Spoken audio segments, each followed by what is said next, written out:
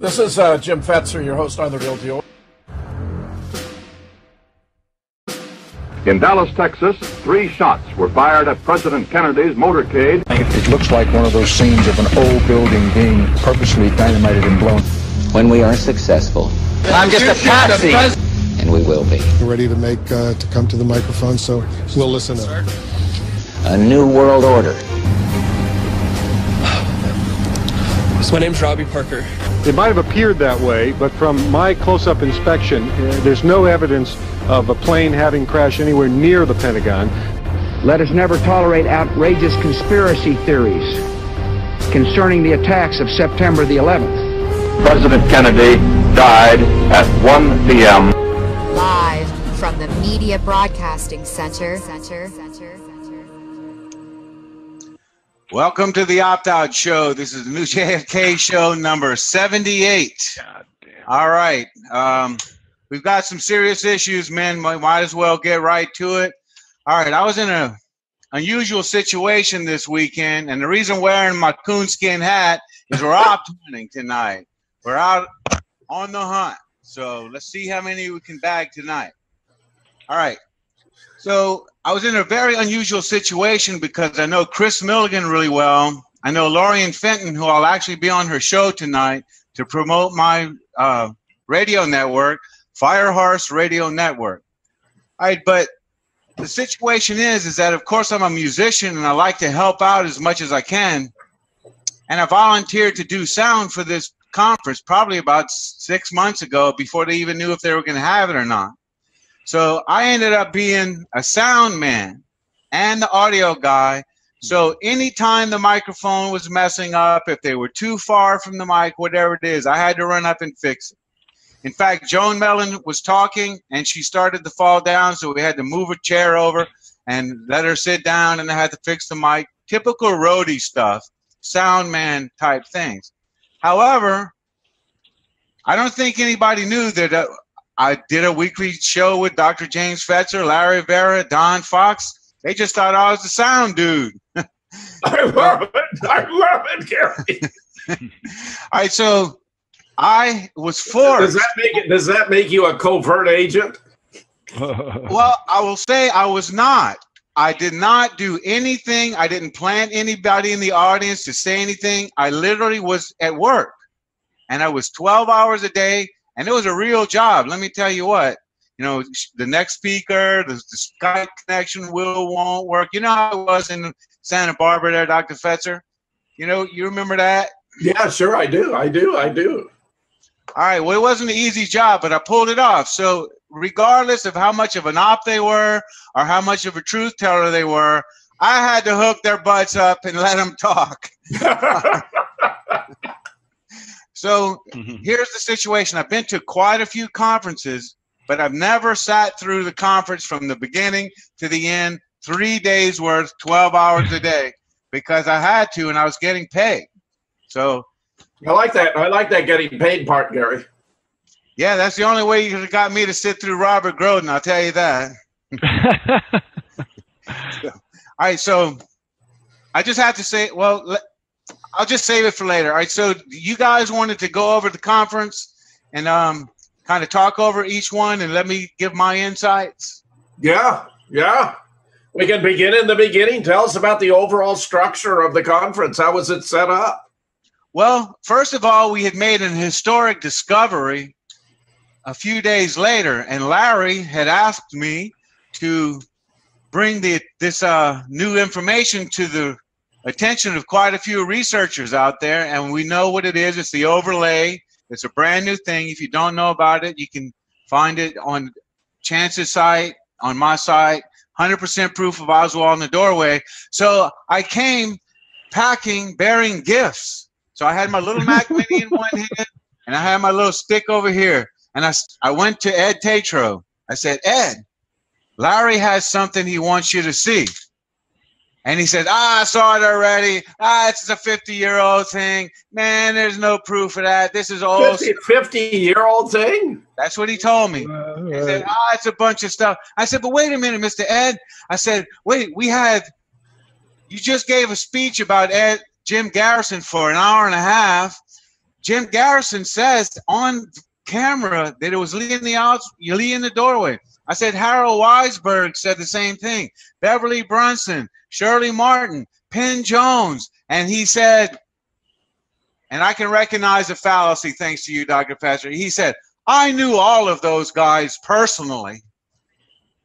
I said, but wait, are you saying Jim Garrison didn't know what he was talking about? And I said, well, wait, what about Will Fritz's notes that was found in 1993? Does that mean nothing? And he scoffed. So I'm here to say, for the most part, Larry's work was scoffed at, not welcome, unimportant, and 50-year-old hogwash. Gary, let me ask you this. If I were organizing this conference, I might have had a segment on Zapruder film authenticity, proving the limo stop, the riders and all that the film had been massively edited. I would have had another segment on Oswald in the doorway going through the mountain of evidence. I would have another segment on the shooting teams, including the Deltex, where George Herbert Walker Bush was supervising Nestor Tony Escadro, firing 3 shots with a Mannlicher Carcano. I would have organized it topically like that. How was this conference organized? Okay, now you can forget it about the Zapruder film alteration, and you can forget it about any Lee in the doorway. Now these ladies, Sarah Peterson and Katana Zachary, they went on about Oswald in the doorway, but to be honest with you, I was paying attention, I thought, and I don't know what they said really, but the closest you got to any George Bush stuff was Russ Baker. Now, you remember last year, right, Dr. Fetzer, with Russ Baker, we had the ride in the cab, and I tried to tell him about some Boston Marathon, and he said, he didn't know anything about it, and then we wrote an article. Well, there was Russ Baker again, and believe it or not, my band played at Oswald's birthday party. You can see it online. Type in Oswald's birthday party 2015. You can see GK ripping on guitar. But anyway, it was kind of strange because we were playing in the club, and then we went outside, and Russ Baker and Daniel Hopsicker came up to me and said, dude, your freaking band rocks, man. Yeah, I can't believe it, man. Y'all one of the best bands ever, And I looked at him, I said, have you had enough time to look into the Boston Marathon? And then he jumped on me. So I don't think he really recognized me. And he said, we did 63 articles on that. Haven't you checked my website? And I said, yeah, it's pretty spooky there. I said, that's all mainstream articles. And I looked at him and Hopsicker, and I told them both. I said, if y'all don't say that the Boston Marathon was a complete hoax, I was looking him dead in the eye. We almost came to blows. I'm telling you, Hopsicker and me and Russ Baker, we were about to go at it in the parking lot. Gary, it's ridiculous. This is the most blatant, most amateurish false flag attack in the history of the United States. We've had some doozies. But here's what happened. When I told him, I said, look, if y'all guys can't figure out the Boston Marathon was a complete hoax and all of your stories are mainstream junk, then you need to quit and go home. And then here's what Russ did. He said, oh, I see where this is going. And he put his hands in his pocket and he went back in the club. He sees where this is going. Don, what's your take on what you're hearing here about this? It's kind of flooring, if you ask me. Yeah, I've talked to Gary about this. We had a nice little conversation last night, and I told him, I missed the first couple minutes of the show, but I was telling Gary last week when he told me he was going to be at this thing, and my first thought was, what the hell are you doing there, Gary? I wouldn't even show up for this thing. And he's like, well, he was making a few bucks. He was running the sound system. His band was playing. Yeah. He was soaking it in, right and left, soaking it in. All right, but after we played Secret Agent Man with St. John Hunt, think about that. I'm playing with Chris Milligan. He's wailing on the harmonica. St. John Hunt, whose dad has got to be one of the biggest spooks of all time. And what song did we play? Secret Agent Man. Of course. That had to be a highlight. That had to be a highlight of the whole conference. All right, so imagine this. We're in a club called the River Shack, which is a really, really famous club from way back. Lee and I used to go there, but the place is hopping. It's packed. There's people everywhere, and there have never been more spooks assembled in one room. in a long time. All right, so I got all these people. We got Russ Baker, we got Roger Stone, we got Ed Haslam, who is a truth teller. And over here we got Hopsicker, just all these ops all over the place. Well, Roger, what was Roger addressing, Gary? I'm interviewing him tomorrow about his new book on the Clintons' war on women, but he published an earlier book about LBJ being responsible for the death of JFK. So he seems to me to be a good man. Mm-hmm. Well, we've got our tentacles up on Stone, okay? We don't have 100% definitive here, but all I can say is this may mean nothing, but if you are a former writer for the New York Times, Washington Post, blah, blah, blah, you ain't fooling me anymore. But anyway, I'm going to leave that one up to you, okay? What I believe, and Don and I talked about this, that there are these people like Baker, Hopsicker, and the one you're talking about who have written for the mainstream guys. But suddenly we're told that they wrote a bad article and now they've been extracted from news, see? And now they're out there doing good reporting. That's a bunch of baloney. They're limited hangouts. Gary, was there an organizational principle to this conference? I mean, I was talking about, you might have had one about LBJ and who was responsible for the assassination. What about the shooters and where they were located? What about the doorman? What about the limousine? You didn't have anything like that? The doorman was banned. That's what I told. Yeah, that's exactly what I told Gary this week. I said, "Hey, look, Gary." Before he told me he was doing this thing, I says, "Well, hey, look, we were talking about Oswald and Larry Rivera and Ralph Sinkay and all their work." And I said, "Look, the one thing that they just can't have is Oswald in the doorway. Okay, there can be debates over the single bullet theory. That's fine. You can debate. Jack, did he go to Mexico? Did he go to Mexico? Yeah, that's fine. You can talk about that stuff, but Oswald in the doorway, that's... I felt like it was a gong show. But this is the most important development of recent times, and JFK researched that and Larry's work on the Newcomb interviews. These are the two major developments of the last 5 years, for God's sake. Not at this conference. We have a conference in 2015 that doesn't address them. Okay, I'm not here. The Z film was not allowed. I'm not saying not allowed, but there wasn't anyone talking about it. And I did say to Chris, I said, "Look, man, why don't you let me show this at the end?" He said, "Oh, no, none of the Oswald." And he said, "It's not Oswald in the doorway. Forget about it. We're not going there." But I've heard that when Judith was shown, she said, "Of course." She said she'd already proven he was in the doorway. I talked to him about that. I said, "Chris, Judy wrote an article." He says, "Well, it doesn't mean that I agree with everything Judy does, even though is he now the expert rather than Judith? Is Chris Mulligan now claiming he's the expert on JFK rather than Judith? We're only talking about Oswald in the doorway." No, Jim, isn't Chris Mulligan on the OIC page? I thought he was on the OIC page. What's going on there? I think he is on the OIC page. That's a good question. He's already subscribed to the proposition. Look, man, I was there. I asked him that. I'm not letting anybody get away with this. So maybe as chairman, I need to look into that. Yeah, I think he ought to look into that. I'll tell you what he said. Here's what he said. "I believe Oswald is innocent, but I don't think it's him in the doorway."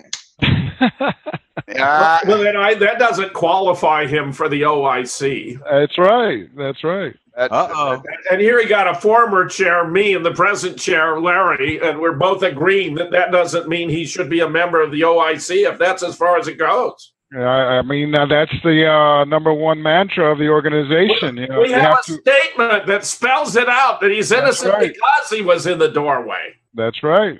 I mean, how ridiculous can you get? That's right. Yeah. All right, so let's go down the list, and then Larry's got some stuff at the end of the show. All right. Yeah. Tell us. Yeah. Chris Milligan was the first speaker. He's pretty much the one that put it on. I believe Chris Milligan is a truth teller. I also had a serious question for him. I said, "How in the hell did you have Judy Baker at 9 a.m. and Joan Mellon at 10 a.m.? And I said, "Dr. Fester and I have done 2 radio shows defending Judith from Joan Mellon. And he said, I'm a peacemaker, Gary.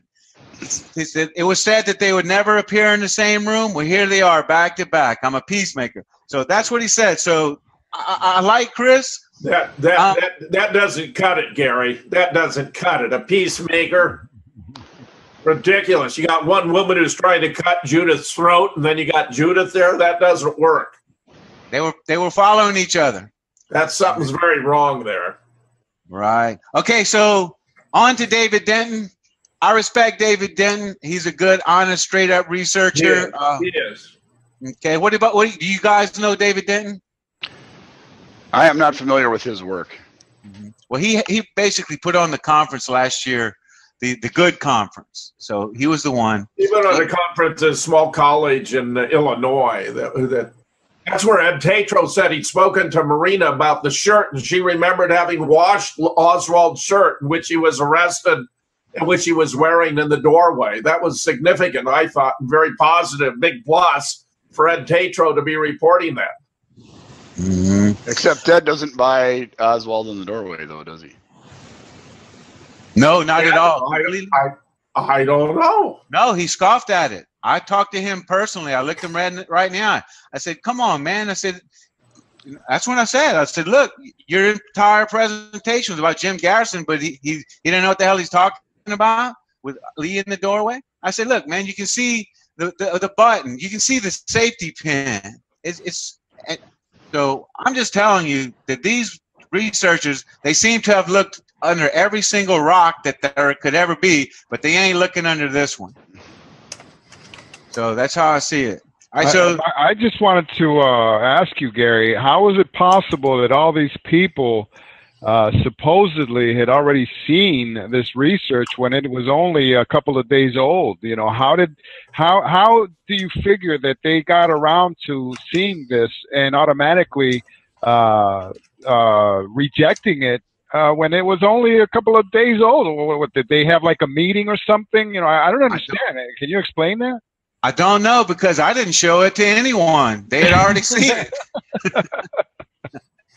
So looks like we're in trouble. All right, so then we had Judy Baker up next. All right, so Dr. Fetzer, go ahead with Judy Baker. Well, you know, Judith has done some brilliant work. I mean, her article, which I entitled Judith Very Baker Cements Oswald in the Doorway, is a direct refutation of Robert Grodin's work for the HSCA, where Grodin was assigned the task of determining whether the man in the doorway was or was not Lee Oswald. And he claimed back, claiming he returned to them with a report claiming that the shirt, the pattern of the shirt Billy Lovelady was wearing, where he even got that wrong, because he's talking about the red and black checkered shirt, not the red and white vertically striped shirt Billy was actually wearing, in which the FBI photographed him on 29 February 1964. But the red and black checkered shirt, he said that was a closer match to the doorman shirt than was Lee Oswald's shirt. And Judith, by a much more sophisticated and scientifically impeccable study and comparison, demonstrated precisely the opposite to be true. And this leaves me wondering, Gary, why she can continue to feel fondness and affection for Robert Grodin, but he's been a principal player on the other side and deceiving the JFK community in that role. I mean, it's very stunning to me. Right. Very unusual. The whole thing was. Well, Gary reported that the only person who actually accepted the overlay technology was Judith, saying that, you know, I knew that all along. Well, I have to give Jim Mars a semi-pass right now. I told Jim Mars about it. I said, the game is over. We're using this as our litmus test. I told him all that. I said, we're using this as our litmus test to who's real and who's not. I told Ed Tatro that. I told Jim Mars that. And at the very end, he actually said that there may be some new evidence leading to Oswald being in the doorway. So stay tuned. He said he hadn't seen it. And he said we all have to stay open to the idea that Oswald may be the one in the doorway. So it looks like we're going to have to bring Jim Mars kind of kicking and screaming through the door, huh? That's kind of odd, isn't it? That's kind of odd that Jim, after all these years, would have any hesitation about it. I mean, he and I collaborated on an article demonstrating that the backyard photographs were fabrications and fakes, where you have this group at Dartmouth, of all places, where the FBI is funding a laboratory for this fellow Hanny Farad, who's clearly in awe, publishing on the authenticity of the backyard photographs by focusing on just those elements that haven't been faked. He focused on the shadow under the nose in an earlier article, and now you have people who are saying, well, they aren't fake because a man actually could anatomically have the balance shown of the person in the photographs. But, you know, no, while he looks odd in the photographs, no one has ever claimed that that was proof that they were fabricated. We have a host of other evidence of that, including that Oswald's face is exactly the same through a whole series, that there's an insert line between the lower lip and the chin, that the chin is not Lee Oswald's chin, that the fingertips of the right hand are all cut off, that if you use the newspapers as an internal yardstick, you determine the individual in the photograph is too short to be Lee Oswald, which means either they used someone who was too short, or more likely when they created the photograph, they introduced the newspapers too large. Jack White established that. So I republished this article that Jim and I had originally published back in 2011. Yeah, the bump on the forearm. The bump on the forearm he'd noticed for Roscoe White. Being that's right. That's right. Roscoe's got the right chin, and he's got the right bump on the arm. Well, we have some overlays that we applied the same technology that Chance has that maybe later on he can... we can play them now, Larry. We can play them now. Let's go through all the people, and we'll speed it up, and then we'll go to that. Does that sound all right? I think this is so significant, and it fits so well, Gary. We'll come back to the riffraff, because that's what you're talking about. The riffraff. No, okay, we'll do that, but we have a new name. We're the freaking JFK posse. The posse, okay. Posse. Chance, have you got it so you can play it? Okay, why don't you go ahead and play it, Larry, and you can talk about it. Tell us what you have here. Well, we have actually three items here to discuss briefly. The first one is a comparison of the New Orleans, of the two mugshots between the New Orleans PD and the Dallas PD. Obviously, the first, the New Orleans, from when he was arrested in that fracas with Carlos Bringuier, and then compared with the Dallas Police Department photograph, the mugshot. And when we overlaid both of these, lo and behold, they are exactly... We got some heavy breathing there, Chance, so I don't know what the deal is. I think it's Gary. What happened to your head? It's not me. It's not me. Okay, go ahead, Larry. Continue. Anyway, the comparisons and the overlays between the NOPD and the DPD are exactly, I mean, within millimeters of each other, and as far as them being exactly the same image, which proves that the person that was arrested in New Orleans and the person that was arrested in Dallas were one and the same person. I mean, excellent. That's very good. That's very good. That's very good all by itself, Larry. That's right, because that is your control image. Now, when we go and we overlaid both of those independently over the backyard photograph, I mean, it was just amazing the difference where the left side, which would be the right side of the head, protruded in such a way that we're talking about 2 to 3 inches much larger. It was totally amorphous. And the chin, obviously, when we ran it all the way through, the chin, the cleft that Lee Oswald had there was clearly visible, where the other one was a totally flat chin. And, Larry, this is brilliant. You've developed a whole new methodology for testing propositions about identity of suspects. That's right. Photos. This is absolutely sensational, Larry. Yeah, that's right. And since we're talking about that, I went in and obtained a lot of information and sources on face recognition and forensic science.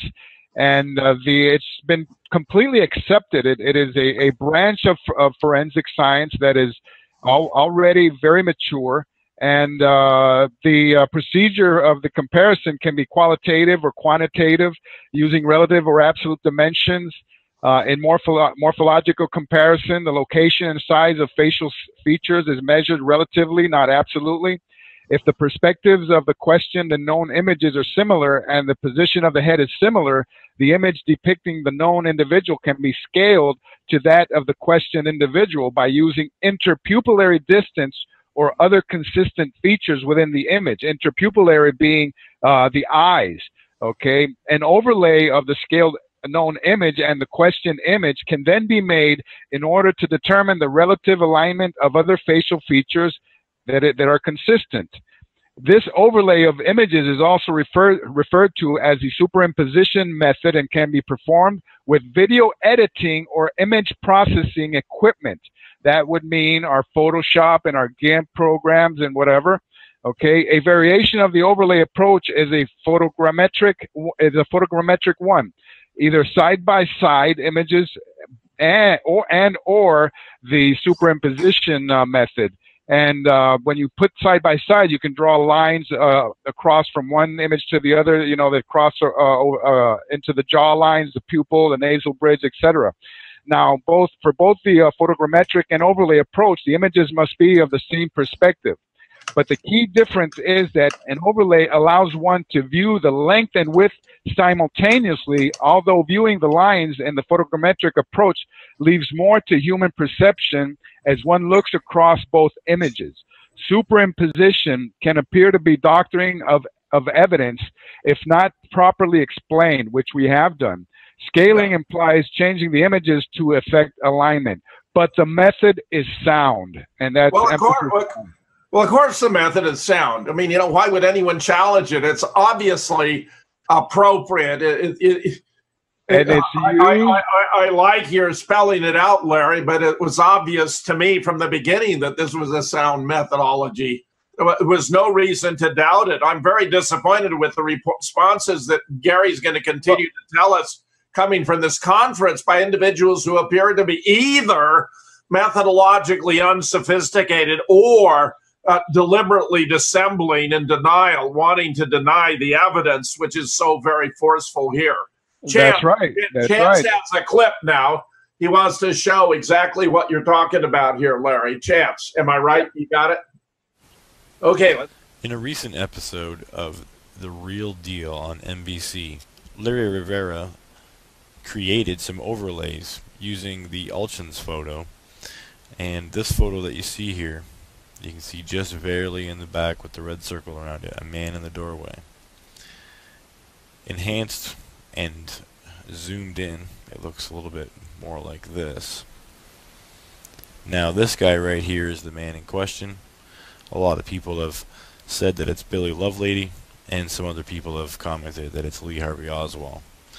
So Larry Rivera, he basically took the still frame from the door and known shots of Lee Harvey Oswald, known shots of Billy Lovelady, put them in an overlay, let them kind of create an image as you see them, basically having different levels of transparency. And the show went on for about 2 hours, and I know it's a lot sometimes for people to watch a whole show or to pass around a whole show of that length. So this is just a small clip to show you the first one. This one here is Doorway Man as a still frame with an overlay of Billy Lovelady. As you can see here, there isn't a perfect match, or it is noticeably different. The second one, this is using a photo of Lee Harvey Oswald with an overlay of Doorway Man, creating a much smoother transitioning image that we see here. Once again, you can check out the entire episode in the description below. Stay tuned to The Real Deal YouTube. It has all kinds of updates on this every Wednesday on the new JFK show. Thank you. All right, Larry, go ahead and tell us what we got there, man. Okay, what we did was we created a control animation which depicts the NOPD and the DPD images, the mugshots of Lee Oswald, which when we lined everything up, everything came out perfect. The eyes, the interpupillary distance, the face, the shape of the face, the head, everything, the ears, the chin with the cleft, particular specific cleft that Lee Oswald had. And then what we did was we ran the experiment of comparing each one of those individually to the backyard photo. When we compared the New Orleans PD photo, which we prepared a special animation here, and we outlined the incredible protrusion on the right side of his head, which is the left one when you look at it from the front, and the amount of space there that protrudes is just incredible. That's why I call it like a pumpkin head. So Larry, you're telling me the man in the backyard photographs has a larger head than Lee Oswald? Much larger, and this is something that Jack White, apparently he did such a fantastic job, being the first one to really study these. However, he didn't have the technology to overlay the way that we did. Right. And using the control images of the NOPD and the DPD, and the amount of the anomaly is just mind-boggling. We have posted this, but I prepared. You're saying the discrepancy between the authentic Oswald and how his cranium would have filled out the backyard man, and the actual backyard man is enormous, and it leaves no room for doubt that someone was standing in for Lee Oswald, just as he claimed, just as he said to Will Fritz about when shown one of these photographs. Well, yeah, but not only that, it proves that the doctoring of the photograph that they had to perform was what it did. It created a photograph or an image that was just physically impossible. But because the neck, the right side of the neck, just protrudes in a way that was probably a couple of inches, and then going around the ear extends probably another couple of inches, and then the head on that right side, left side, when you're looking at it from the front, is just totally amorphous. And when this just happened in the last couple of days, and I circulated that, Ralph has already posted it. Yeah, the one that has the red outline in the middle, when you run the animation, right?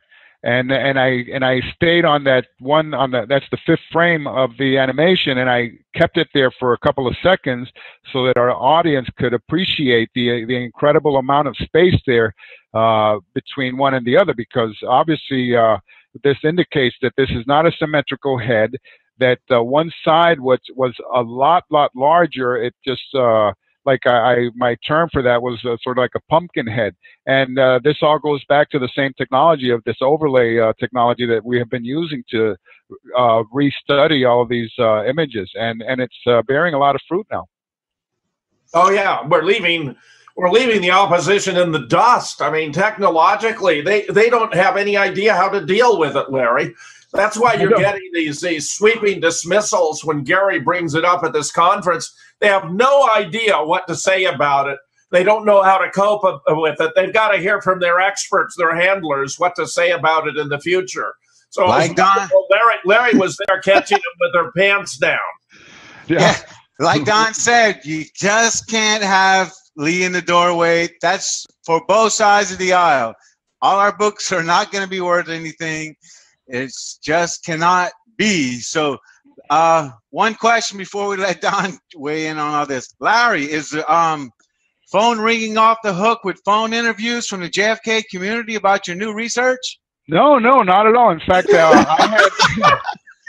I had some very interesting correspondence with Greg Burnham, and he was very kind in suggesting that I define the provenance of the photograph that I was using in the overlay, the Man in the Doorway, where Robert Groden has used that famous image called the absolute proof that we all have used for so many times. And Robert Groden had first published this in his book, The Search for Lee Harvey Oswald, published in 1995. Now, that is the provenance of our photograph. Our control which in the jargon of facial recognition and forensic science is known as the probe. And the images that we use to test against the probe are called the gallery. So I'm very grateful for Greg that he pointed this out, that I needed to specify and identify from where this image had come from, the provenance of that image, and that's the answer to that. And as far as the specifics of the technique, well, I spelled it out clearly in the paper, and now that we have this background on forensic facial recognition and forensic sciences, I don't think there's any doubt here on the technique. So okay, I'm very comfortable with it. All right, Don, is the phone ringing off the hook for you as far as your 9/11 nuclear research? Yeah, that gets scoffed widely. Everybody denied. Very, very few people will talk about that. I was talking to you. I said, okay, nobody hates 9/11 truth more than the 9/11 truth movement, and nobody hates JFK truth more than the JFK research community. Well, it just reaffirms, what Gordon Duff said to me when I observed Gordon. I think half of those in the JFK community are working the other side, and Gordon said to me, "No, Jim, it's 90%. That's a damn lie. I'm telling you, it's a damn lie. It's 97%. So it's fairly astonishing. The percentage is simply staggering. Okay, here we go. Jim Mars, what did we have? A question mark here for him? Oh, Mars is on the up and up. He may not understand the development, but I don't have any doubts about Jim. Hey, okay. I had one question, Gary. I had one question for Larry before we get rolling on something else. Yeah, go ahead. Yeah, Larry, have you compared Oswald before he went to the Soviet Union to Oswald either in New Orleans or Dallas? That's a very good question, because now I think it's on the table. We have a methodology we can use to resolve a lot of these questions about doppels and so forth. Whether the real Lee came back from the Soviet Union or not. That's right. Because remember when Jack White did that collage with all the different faces of Lee Harvey Oswald. Faces of Lee Harvey Oswald, and I remember being at ASK 1993, and he had this big giant poster there. Right.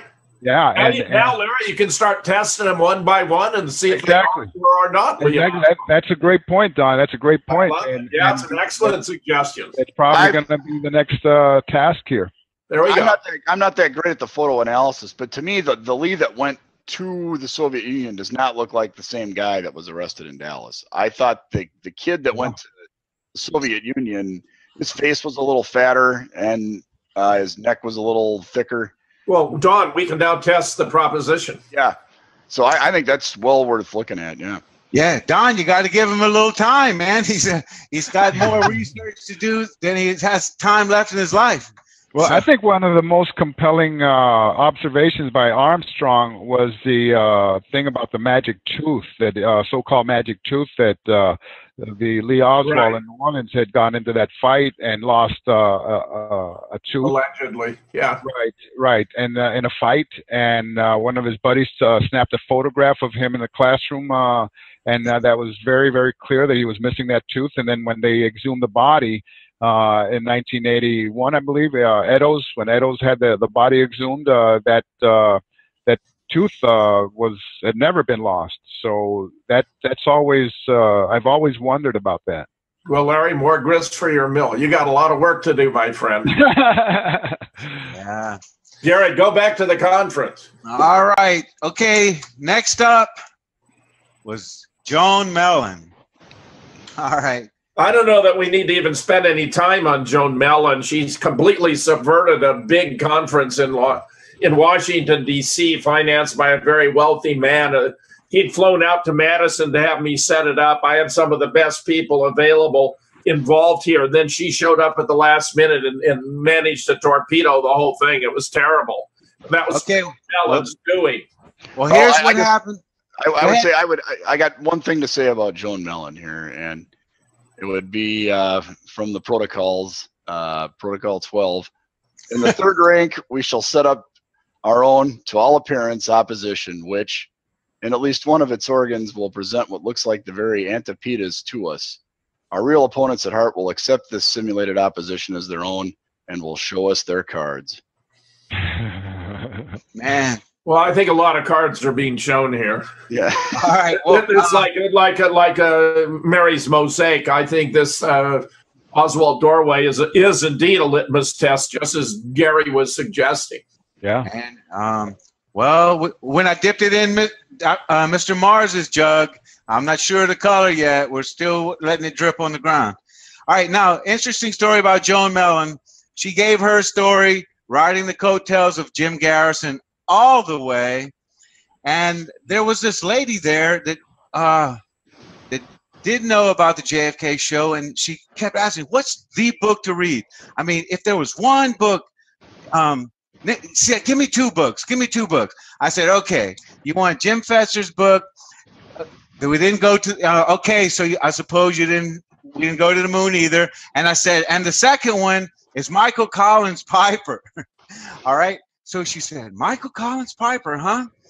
Then you didn't mean Murder in Dealey Plaza, Gary, because the Moon book, of course, isn't about JFK. No, she wanted to know about other things too. Oh, I see. Okay, good. So we gave her that one. However, just by chance, now she didn't know anything. She walked out into the book lobby, and there was Joan Mellon.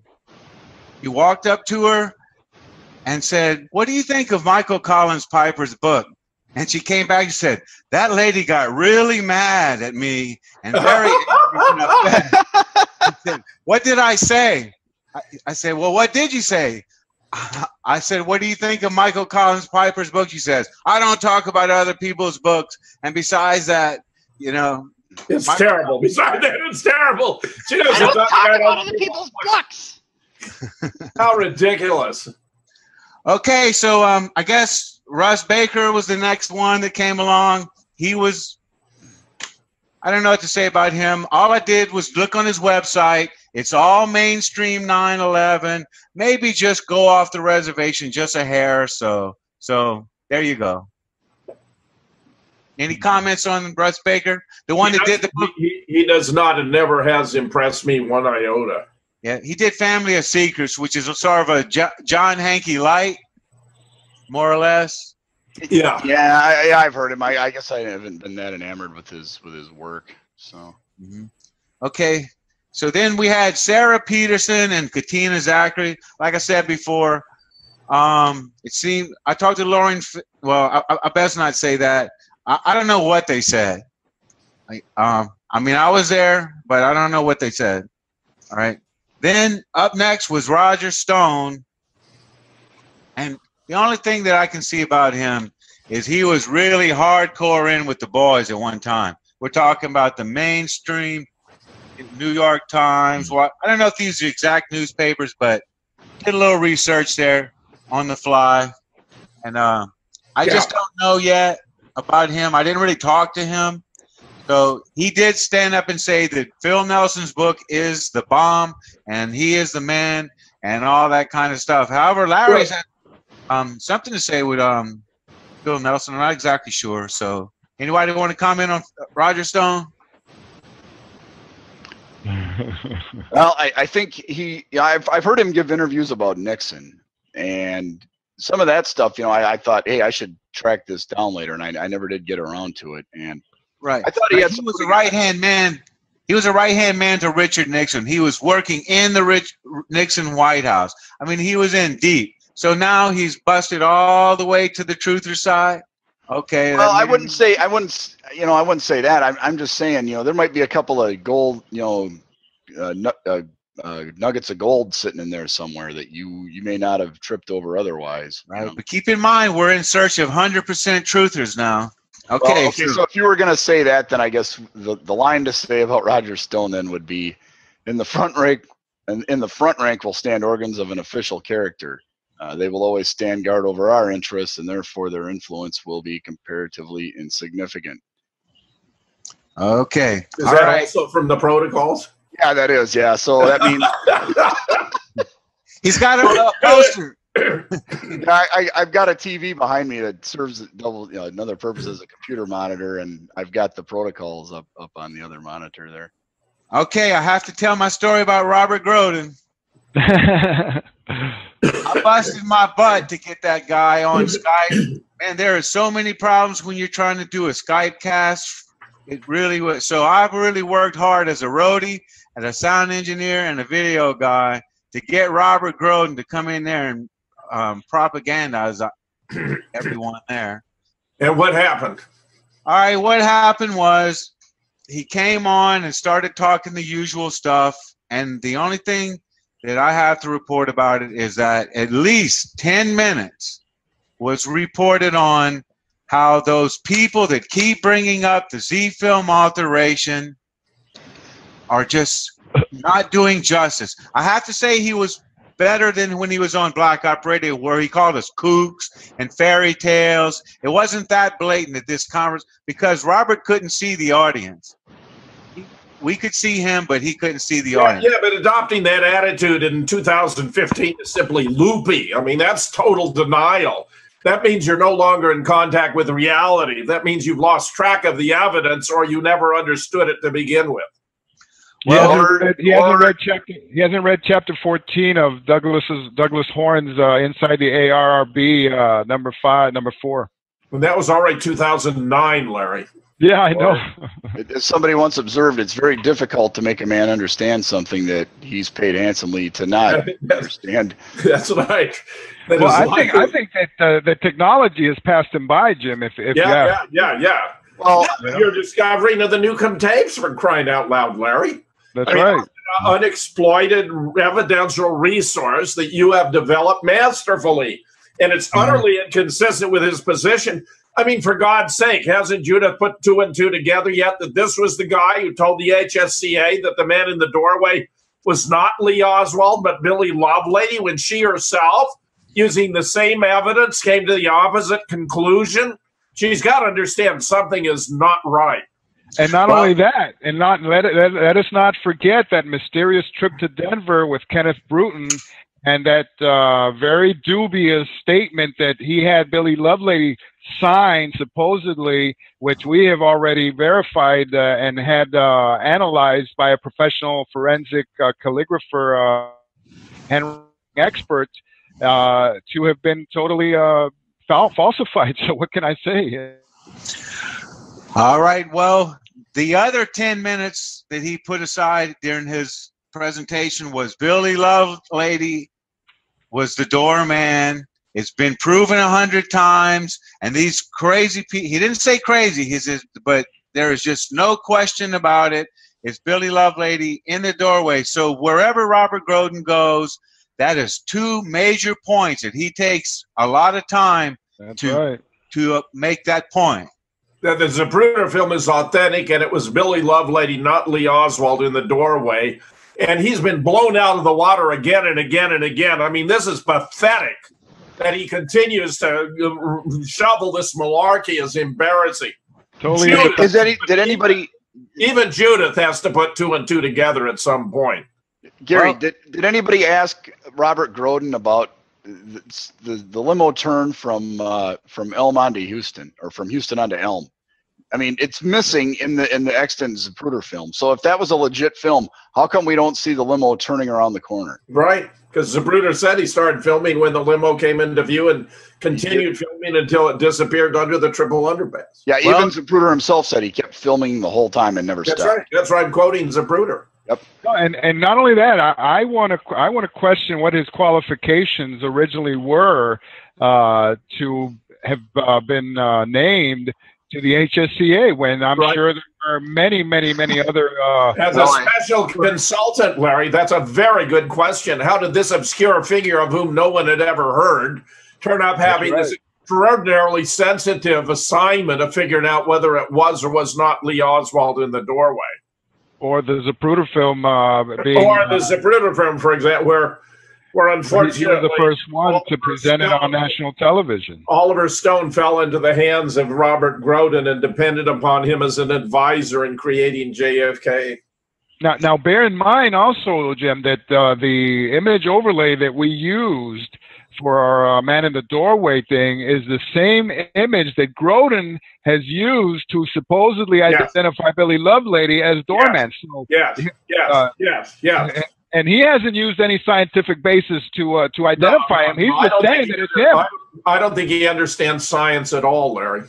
So, I think he's a scientific illiterate. Right. Let's put our chips on the table, and define what is what. All right. So, Don, what protocol of Zion does Robert Groden fall under? Well, okay. So I guess he was on the House Select Committee of Assassination. So in the second rank will be the semi-official organs, whose part it will be to attack the tepid and indifferent. That's it. Killing us. You're going to only want him to attack the tepid and indifferent because he can't go after he can't handle the truth. Correct. Okay, on to Ed Haslam. Ed Haslam was the great guy, 100% truth teller that we had at this conference. He had some new stuff on Chauncey Holt, which mirrored everything Dr. Fester's ever said. He actually referenced Dr. Fester at least 3 times during his Chauncey Holt.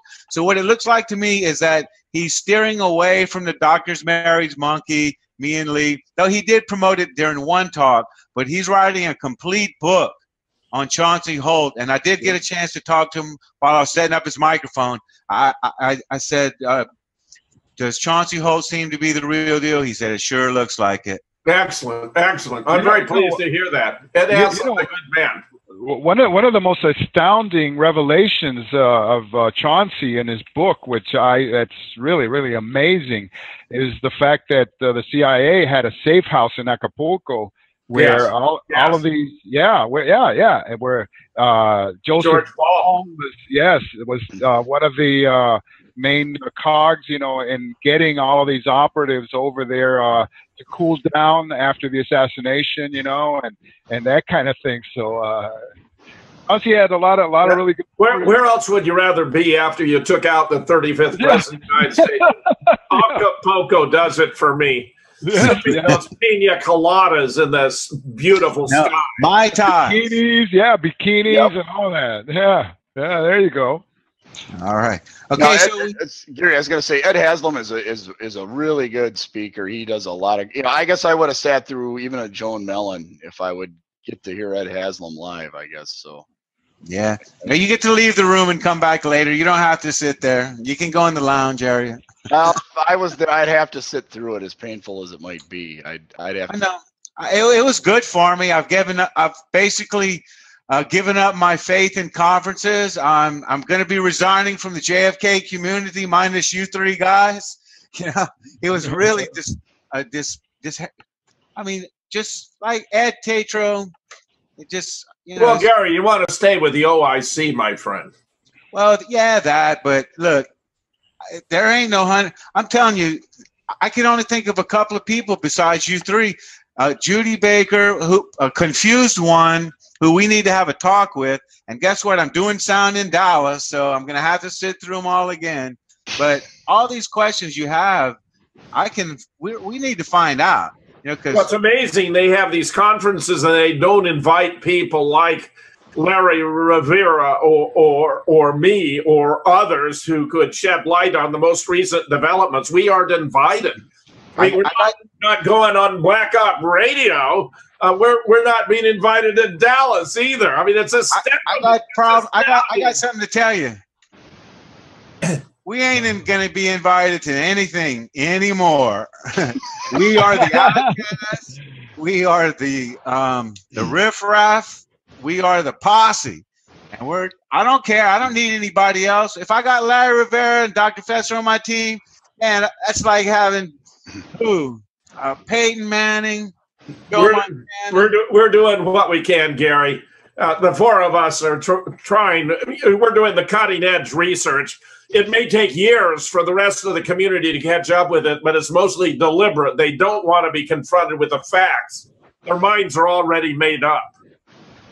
Yeah. All right, we got just a couple more since we're running short on time. They had a fella named Todd Elliott. He talked about Rose Jeremy. There's really not a lot out there, and I couldn't see any problems with this book. It was his only JFK book, and he concentrated on Rose Jeremy, and I couldn't see any problem there. We had Daniel Hopsicker, which one of my friends in the audience was doing research on these speakers, and he does bring up Barry Seal, George Bush being involved in drugs. He also talks about 9/11, how Muhammad Atta were all in strip clubs, and they were in a little town in Florida that only old people lived in. But then again, when you start looking at it, he does not endorse Jim Fetzer's 9/11 stuff at all. I guaranteed he doesn't endorse any of my stuff on 9/11. Guaranteed. This is Hopsacker. Yeah. Yeah, Daniel Hopsicker. Yeah. I mean, nobody at A&E 9/11 will touch my stuff. They're crickets. Don, we are the litmus test. They are failing. All right, so Don, you're the only one that even knows who Daniel Hopsicker is. Go ahead and tell us what you think. Well, he's from the Washington Fall of Zion. He would fall under. He's now in the third rank, but they moved him from the front rank because he was working for the Washington Post, I believe, and so he was working for an organ of official character, but his influence was comparatively insignificant. So I think they've moved him over now to where he can have a bigger influence, but maybe now he's a conspiracy theorist, but he's got weight because he's got the mainstream media background. All right, then we had St. John Hunt. All he really did was introduce people. He didn't have a speech. Judy Baker talked about cancer, which was very, very enlightening. I'm going to get a copy for all of us because we don't want to go down that way.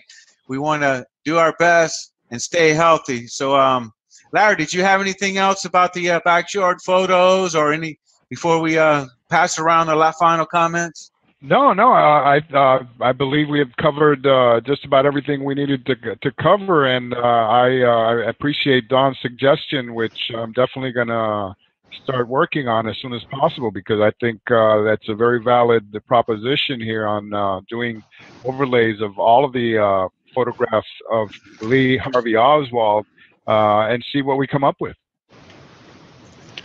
Yeah, Don, I said, Mr. Tatro, why don't you come on our show? He said, well, I pretty much shied away from radio, but come to find out, he was on one of the biggest shows that Seamus Coogan visits his show quite often. Yeah, so, he was on the Dallas Action. I was listening to it last spring, so this was a few months ago. I heard him on there a couple times.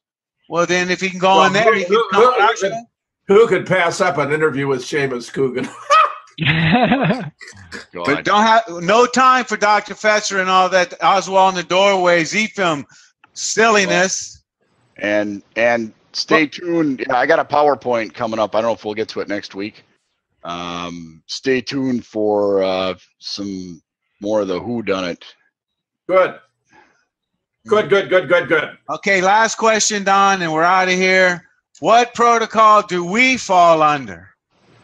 We're not. Okay, I'll look that one up because I'm sure we're in there somewhere. But you haven't seen ours up in there yet. No, we're the actual opposition. So okay, Don, Graham. Yeah. Gary, say thanks to everyone. Time's out. Okay. Thank See you next Gary. week. This is the new JFK show. New JFK show number 78. We're gone.